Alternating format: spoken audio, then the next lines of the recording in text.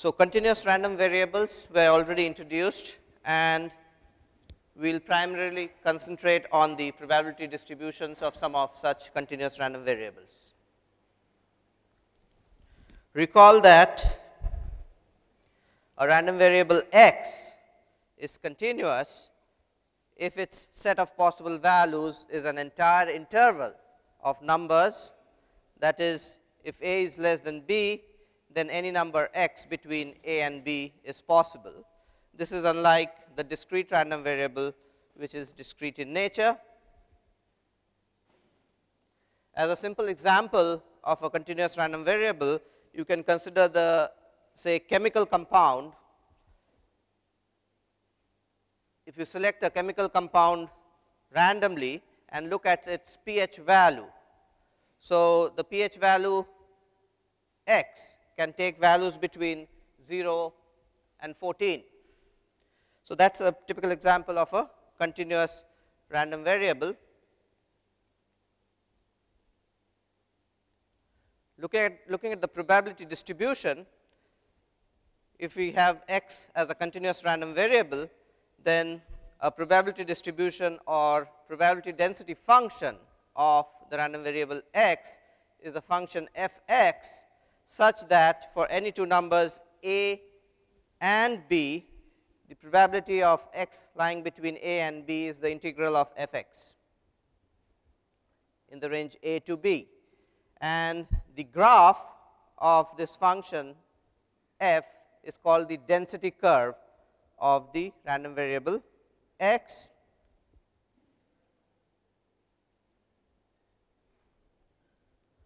Now, for f x to be a probability density function, it should satisfy certain properties. The first property being that the function f x is positive for all values of x, and secondly, the area of the region between the graph of f and the x axis is equal to 1, as you can see in the picture. So, this basically means that the integral f x dx is equal to 1 in the full range of x. Next, the probability that the random variable takes values between, say, a and b is given by the area of the shaded region under the density curve. In other words, the probability that a is less than equal to x is less than equal to b is nothing but the area under the, let's take an example. Let us consider a continuous random variable x, which is defined as the amount of weekly gravel sales by a construction supply company. And suppose the PDF is claimed to be of the type 3 by 2 1 minus x square. So, in order to verify that it is indeed a PDF, we need to check that the integral of f x over the range of x is indeed 1, which, as you can see, has been worked out here, and it is coming out to be 1. Moreover, f x is also positive for all values of x. Now, for continuous random variable, unlike the discrete random variables, for any number w, the probability that x is equal to w is 0. In other words, for any two numbers a and b with a less than b, the probability that x is lying between a and b both inclusive is equal to the other three possibilities indicated here, because of the simple reason that the probability at a point x for a continuous random variable x is 0. Now, consider a probability density function f x to be equal to c x, where x lies between 0 and 1. So, what is c? So, if we try to quickly have the density curve. So, the picture should look like this being a straight line with an intercept at 0. So, in order to work out the value of c, we have the integral c x dx from 0 to 1, this must be equal to 1, which implies that c x square by 2, this is 1, that is c by 2, 1 minus 0 is 1, which implies c is equal to 2. So, in order that f x is a PDF, the value of c works out to as 1, as c works out to as 2. And now, suppose I want to find out the probability that x lies between, say, 1 by 4 and 3 by 4. So, can you work this out now? So, from the definition, this is nothing but 2 x dx 1 by 4, 3 by 4, and this works out to as 1 by 2 if you work it out. So, you can find out probabilities within certain range of x as required. Now, if I want to find out the median of this random variable, say mu curl is the median. So, for that this should satisfy. So, can you work out the median for this random variable x having this PDF?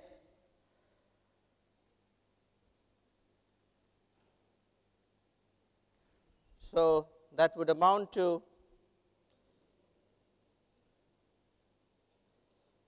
integral 0 to mu curl 2 x dx is half, that would be x square mu curl 0 is half, and that gives you mu curl is 1 by root 2, which is 0.71. So, you can find out the median of a random variable given the PDF.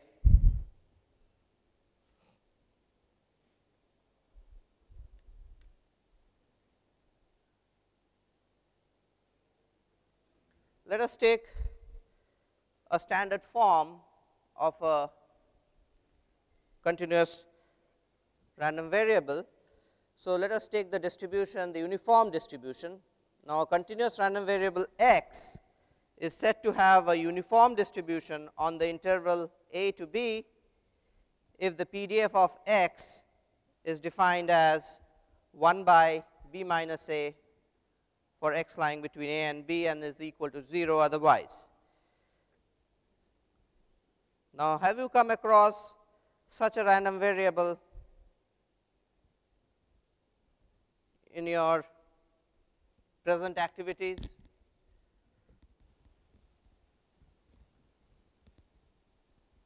A uniform random variable.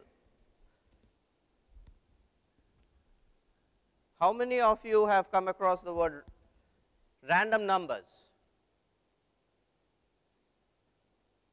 Random numbers? So, any standard calculator or your computers, you will have some command where it usually by the name RND.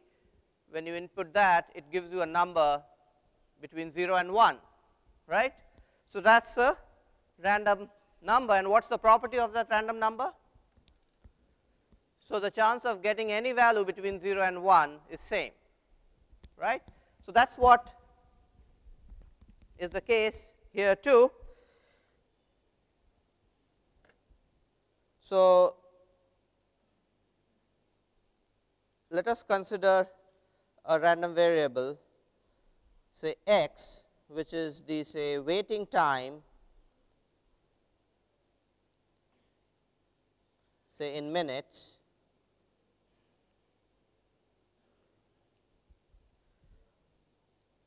for a say tum-tum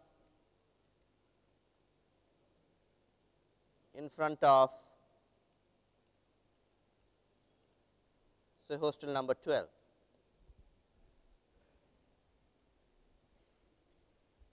So, just to illustrate, one possible probability density function for such a random variable x could be f x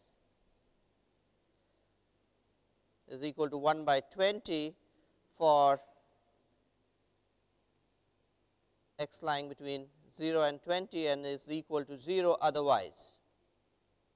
So, we are guaranteeing that there would be a tum-tum bus within 20 minutes, and we are saying that the time, such time is having a uniform distribution. So, the picture that we have here looks like, so the density curve would be a straight line at 1 by 20, and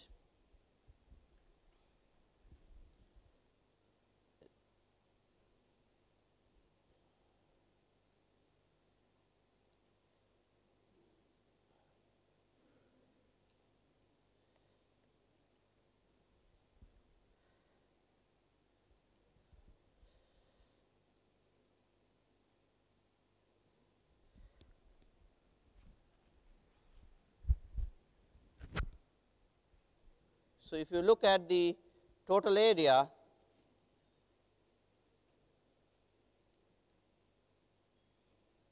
under the curve between 0 between a and b, this would be integral 0 to 20 1 by 20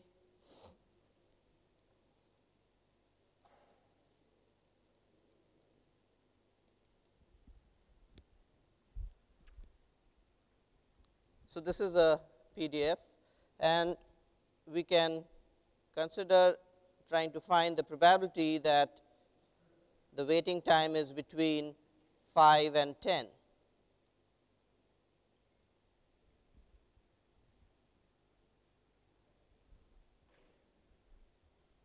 So, can you tell me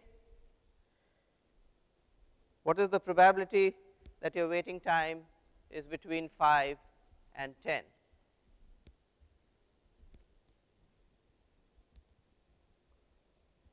Can you work it out?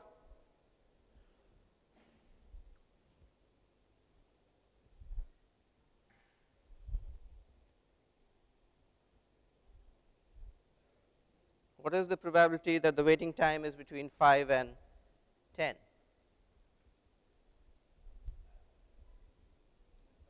One by 4. So,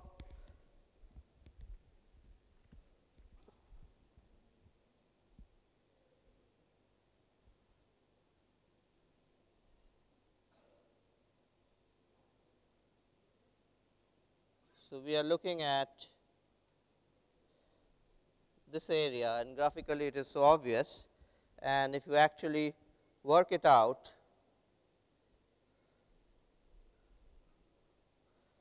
this should work out to as 1 by 4.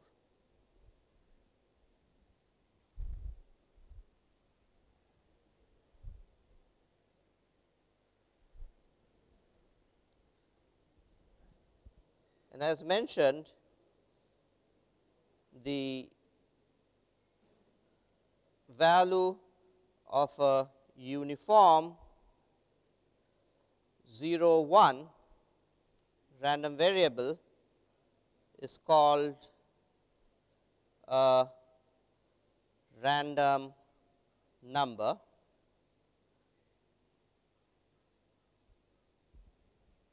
So,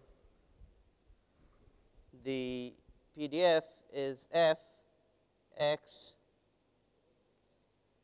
0 1, which is 1 for x lying between 0 and 1 and is equal to 0 otherwise.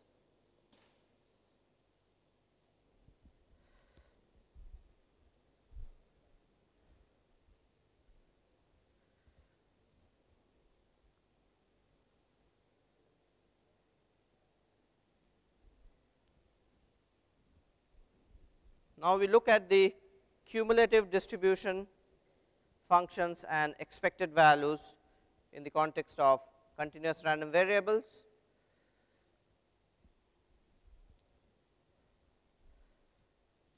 The cumulative distribution function capital F x is a continuous for a continuous random variable x is defined for every number little x by f x, which is the probability of the random variable x taking values less than equal to little x, which is the integral of f x between minus infinity to x. And for each x, f x is the area under the density curve to the left of x. So, in other words, if we draw the picture, so this is f x, and say suppose this is a density curve, and if I have x here, then this gives you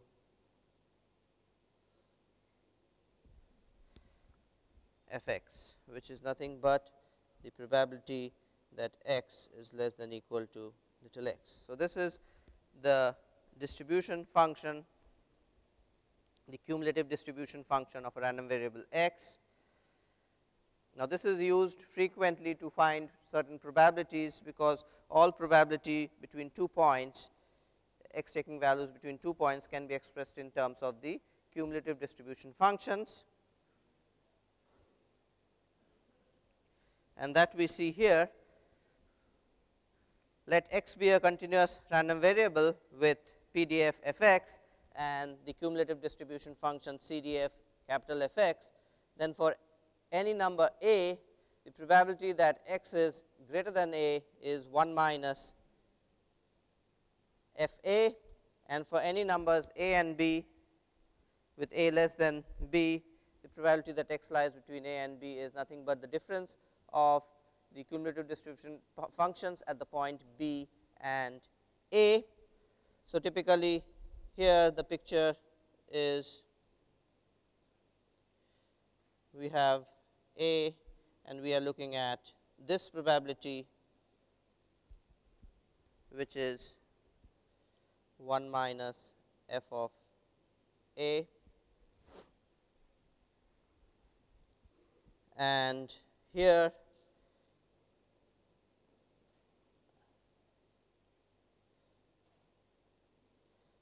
if you are looking at finding this probability, this is nothing but the probability on the left of b minus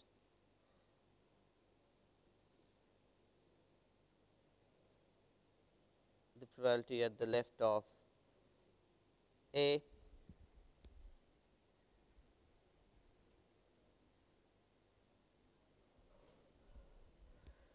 So, this is here this, and this is this.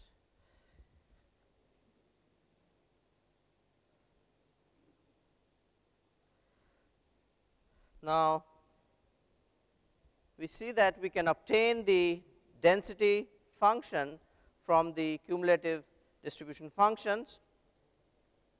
If x is a continuous random variable with PDF f x and the CDF capital F x, then at every number x for which the derivative f prime x exists, f prime x is equal to f x. So, if we take the example of the uniform distribution for which the PDF was 1 by b minus a for x lying between a and b. What is f x? That would be integral a to x 1 by b minus a dx, which is x by b minus a between x and a, which is equal to x minus a by b minus a. So, if you have the cumulative distribution function f x here in the case of uniform distribution as x minus a by b minus a, and so from here you can clearly see if you take the derivative of this cumulative distribution function, that reduces to 1 by b minus a, which is equal to your f x.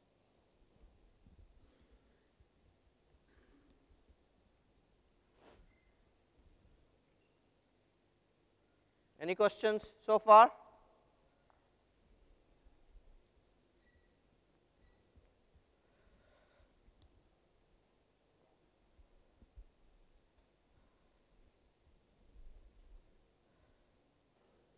Now, we define percentiles. Let p be a number between 0 and 1. The 100 into pth percentile of the distribution of a continuous random variable y denoted by eta p is defined by p is equal to the CDF at eta p. So, eta p is such a value, so that the area on the left of eta p we have 100 into p percentage of the area on the left of eta p. So, what would be the median then? We know that the median value is the value such that the area on the left of that point is 50% of the area, total area. So, the median of a continuous continuous distribution denoted by mu curl is nothing but the 50th percentile. So, mu curl satisfies 0.5 is equal to CDF at mu curl, that is half the area under the density curve is to the left of mu curl.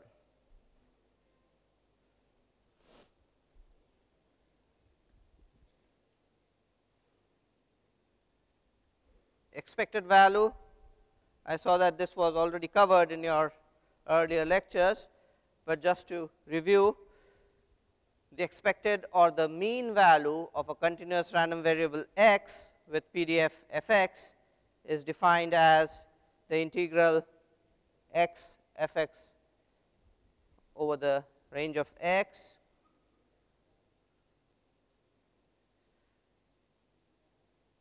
the expected value of a function of a random variable x h x say is defined as the integral of h x f x.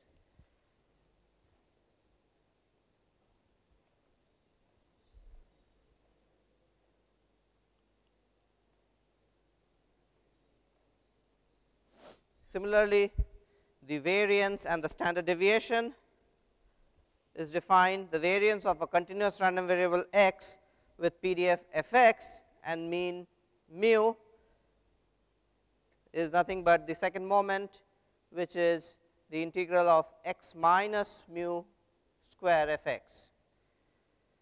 That is how we define the variance, and this measures the variability or the dispersion of the random variable x in and around the mean mu, and the standard deviation is the square root of the variance.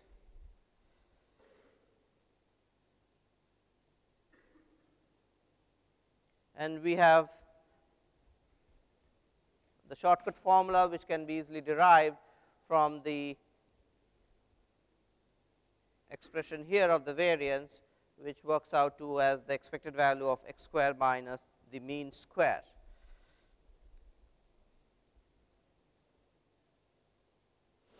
Okay. So, now we have an example, the same example which we introduced a while back, the amount of weekly gravel sales by a construction supply company. We already have the PDF. So, what is the expected amount of weekly gravel sales? So, in order to find the expected value of the weekly gravel sales, we have x times the PDF f x, and that works out to as 3 by 8. That is the expected value of the weekly gravel sales. So, what would be the variance or the variability in such sales?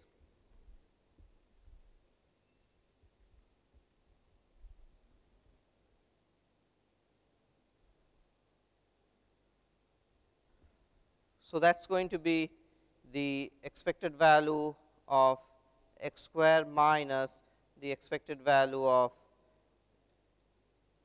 x whole square, which is 3 by 2 integral x square 1 minus x square dx from 0 to 1 minus, we had 3 by 8 as the expected value, this thing square, which works out to as 3 by 2 x cube by 3 minus x 5 by 5,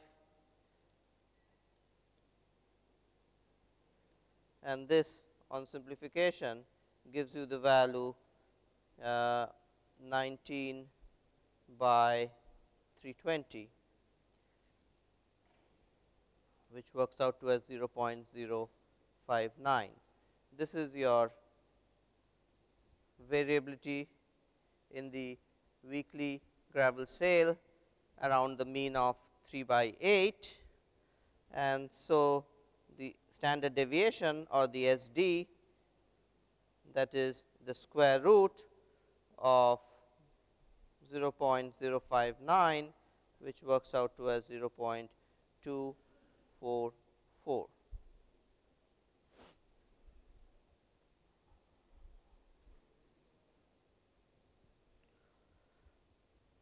So, with this definition of the expected value and the variance of a continuous random variable, can you find out the expected value and the variance of the uniform random variable x, because you know the PDF f x. So, can you find out the mean and the variance of x, where x follows the uniform distribution? Is the question clear? Find the expected value and the variance of the random variable x, which follows the uniform distribution.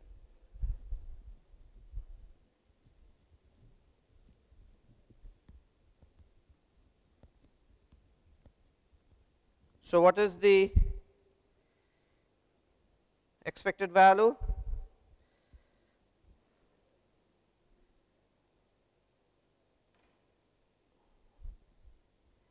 So, f x is 1 by b minus a,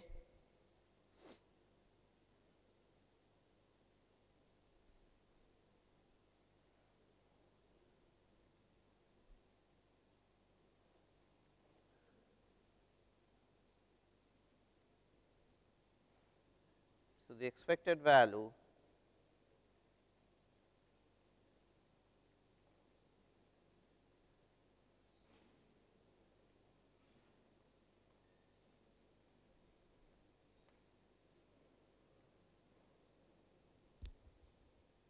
and this, if you simplify, this works out to as a plus b by 2.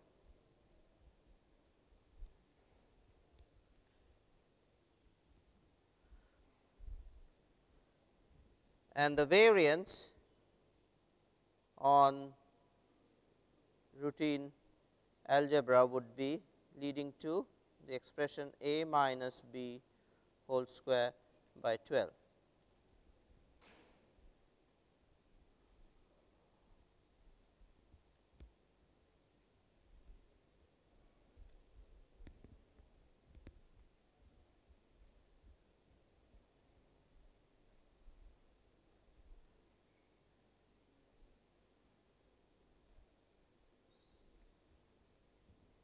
Okay. So, with this background, we are now in a position to introduce one of the most important probability distribution, that is the normal distribution. And most of the natural variables which one comes across can be shown in the long run to be following a normal distribution. Now, for example, let us start with the variable heights of individuals. The height of individual in IITB. Okay. All students and faculty members, if we consider that as our population, and we find out consider the random variable x, which is the height of the individuals, what sort of distribution is expected for such heights?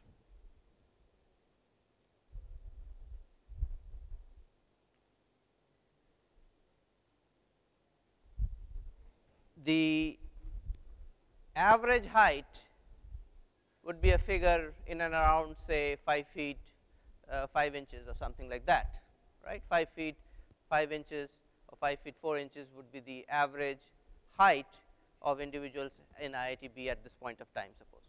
Okay.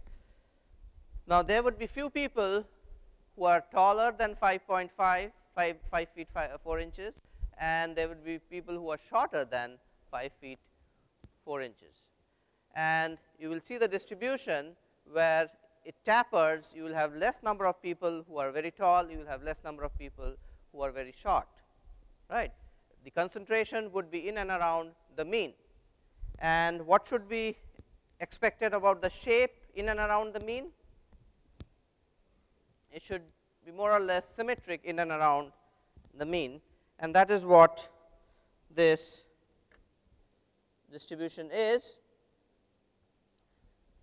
In fact, many populations and processes where we come across such variables have the close fit of this normal distribution.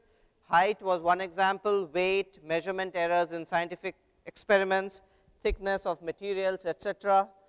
And though we have here the formal definition of a random variable which follows a normal distribution, the typical shape of this distribution is, if you look at the height example, 5 feet say 4 inches is the mean, and the density curve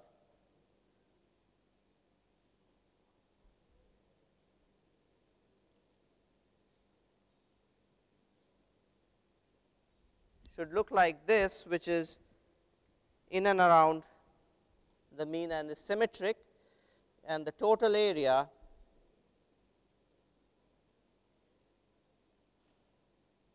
under this curve is 1.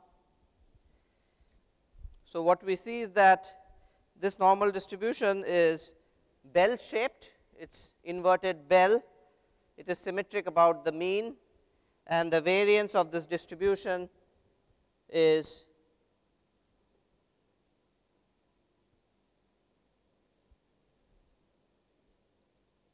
so it is bell shaped,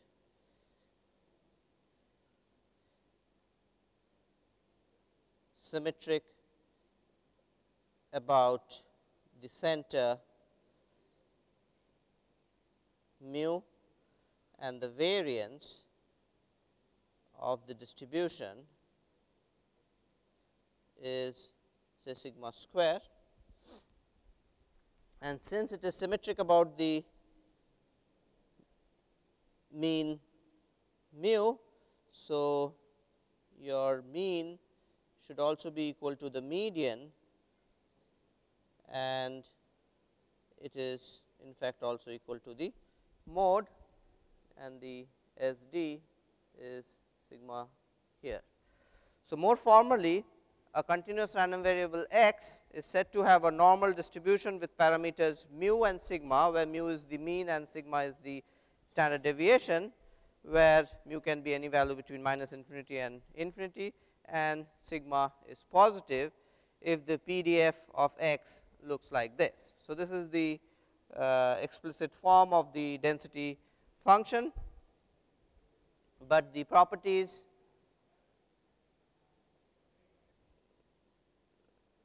so we have the shapes. So, the shape could be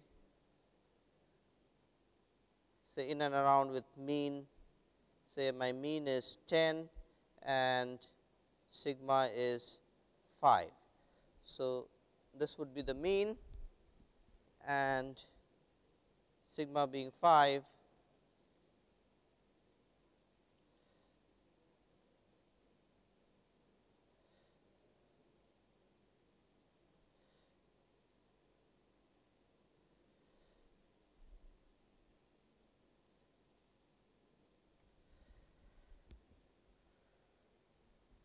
now, if I consider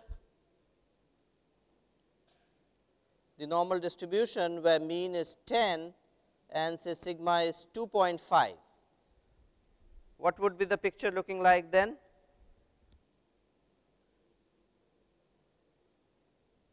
In order to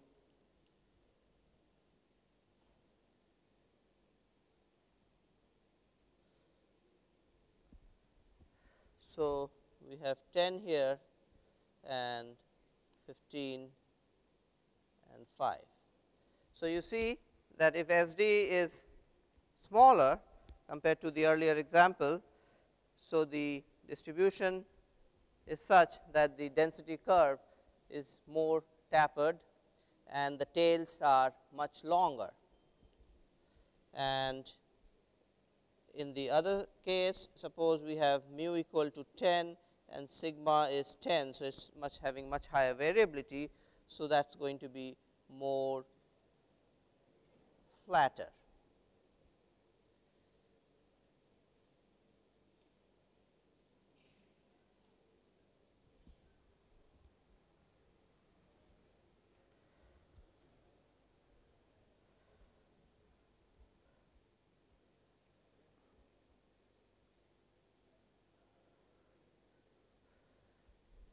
So, here we have the expected value of x as mu and the variance of x being sigma square, and if I want to find out the area under a region say between A and B,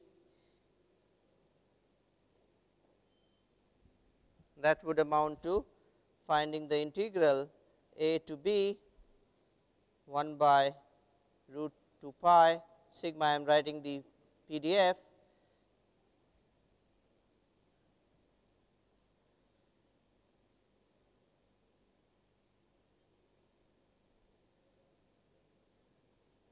Now, can you work out this integral for any specified values of A and B? How easy is it?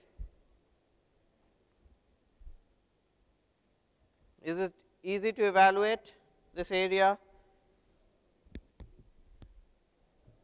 for given A and B? In fact, if you try to attempt, you will see that it is not easy to evaluate.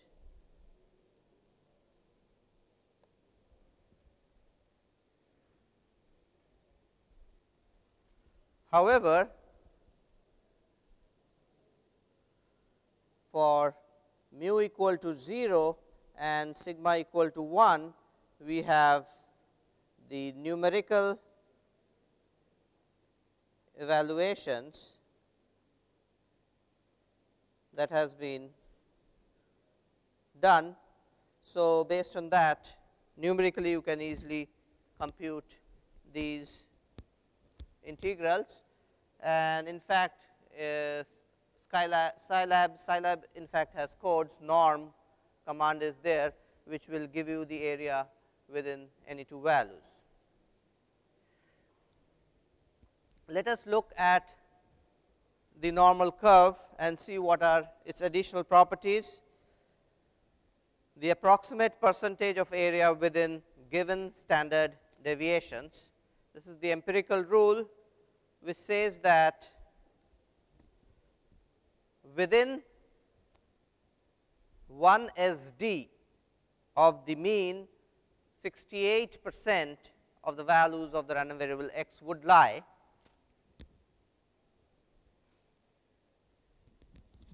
Within 2 SD of the mean, 95% of the observations would lie, and within 3 SD of the mean, 99.7% of the values would lie. This is called the empirical rule of the normal curve.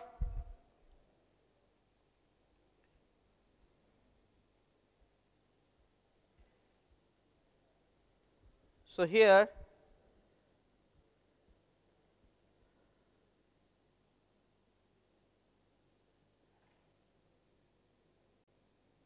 so 68% of the values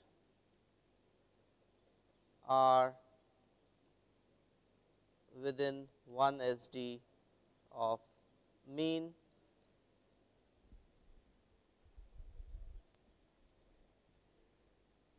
and similarly 95 and 99.7% of the values are within 2 SD and 3 SD of the mean.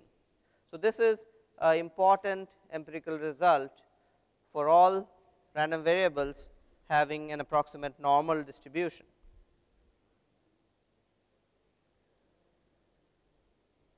Now, the standard normal distributions, the normal distribution with parameter values mu equal to 0 and sigma equal to 1 is called a standard normal distribution. The random variable is denoted by z, and the PDF is, as here you just replace mu by 0 and sigma square by 1, and that is going to be the PDF, and the CDF is also defined accordingly.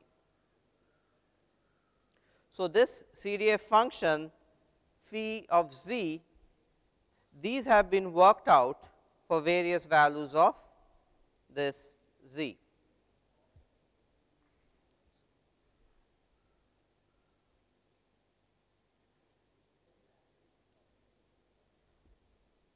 So, the standard normal cumulative areas is available in a tabular form in your book, and this is in page 612 of your book. You will have all these values. So, typically if you want to find the area on the left of say 0, so that would be this value, that is 0.5.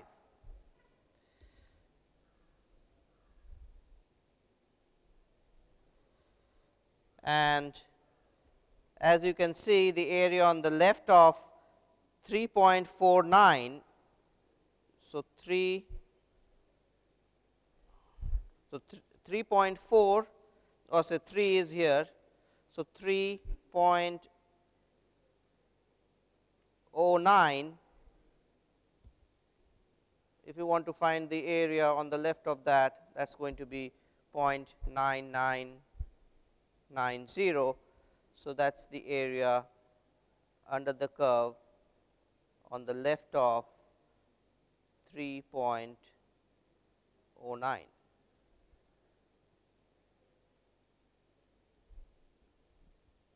So, this table gives you such cumulative areas, and Scilab also would allow you to get these values directly.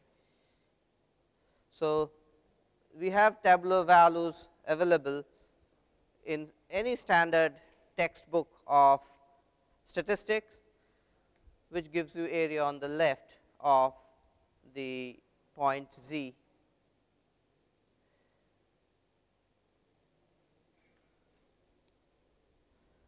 So,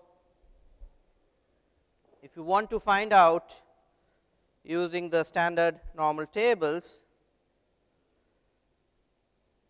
the probability that Z is less than or equal to 0.85,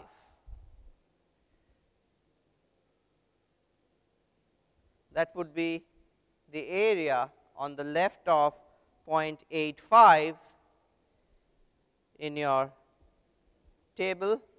So, let us see the area on the left of 0.85 from the table. So, 0.85. So, 0.8 is here and 85 is here.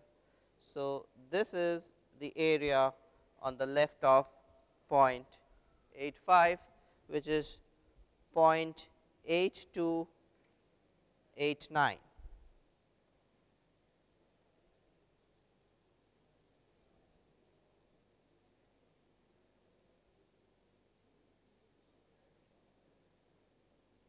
No, so it is not this, it is this.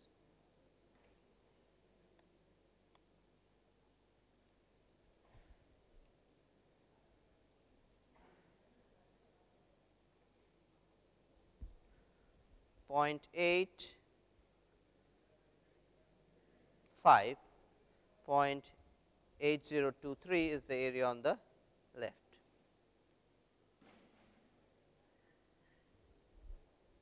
Okay. Similarly, if you want to find out the area on the right of 1.32, that is the probability that Z is greater than 1.32, that is going to be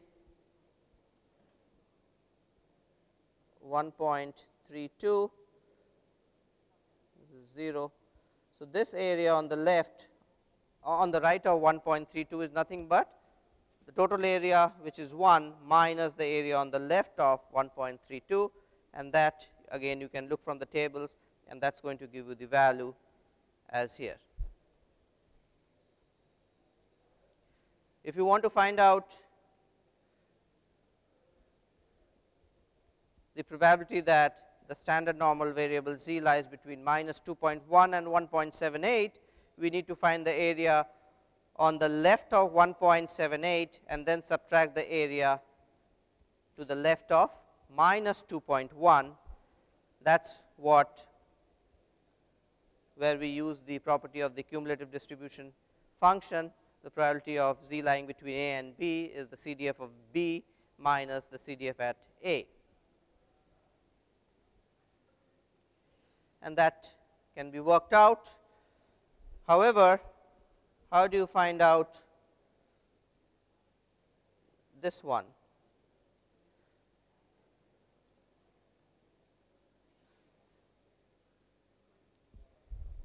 How will you find out this probability? The table, if you recall, gives you values of Z, which is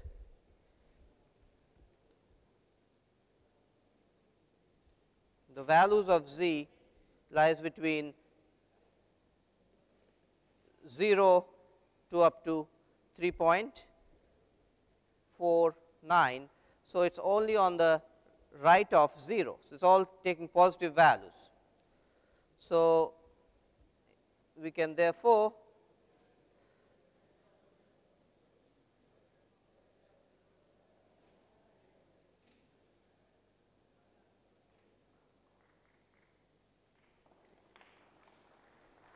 okay, thank you. Now, so in order to find this area, therefore, because of symmetry, we can work this out. We can work this out, and that would be 1 minus probability of Z less than 2.1, which is equal to 1 minus 0.9821, which is 0.01 0.0179. So,